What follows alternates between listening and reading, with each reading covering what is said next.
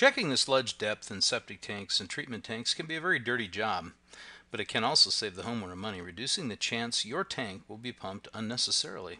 While maintaining the AdvanTex systems, we measure and record the primary or septic tank sludge depth as well as the depth of sludge that has accumulated in the recirculation tank. The procedure shown here is somewhat specific to our AdvanTex maintenance program, but can also apply to septic and pump tank systems. Remember, measure before you pump. Find us at www.rcworst.com and please subscribe to our YouTube page. Aloha. Okay, so using name brand the Sludge Judge, this is basically a tool that measures the thickness of liquid and solid material in a septic tank.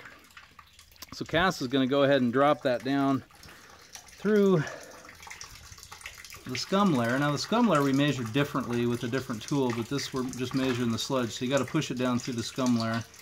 He's kind of wiggling a little bit because at the bottom it's got a little check valve dealy majigger. Taps it on the bottom a couple times, and then you'll see when he pulls it out, it holds the liquid in there. And this one doesn't look very good. We might want to take another one. But this is, we got a lot of solid in that, so we're going to try it again. Maybe in a different spot. Maybe not on that, because that's where our sample's coming from. Sorry about that. I did the same thing. He's going to try to insert it into another spot. There's our dose. Drop it down in there. Light now.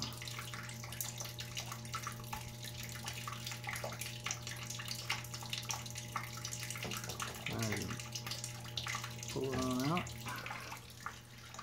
Okay, so now you can kind of see at the bottom, that's the measurement of sludge in the bottom of the tank. And then you've got your clear zone, and then you've got some scum material. It's got a lot of scums, a lot of solid material in the tank that we may actually want to consider pumping this one. So anyway, that's pretty much how you do that. So we're going to go ahead and do a sludge judge on the recirc tank. Put some plant foliage on my sludge judge. That's Cass's fault. Blame everything on him because it's easy. Got some fancy phone thing going on here. So as you can see on the recirc side, the water's a lot clearer. We do have what may look to be like 4 inches in the bottom, which Cass will register on the form, but otherwise looks pretty good. So this tank is a 1,500 gallon tank.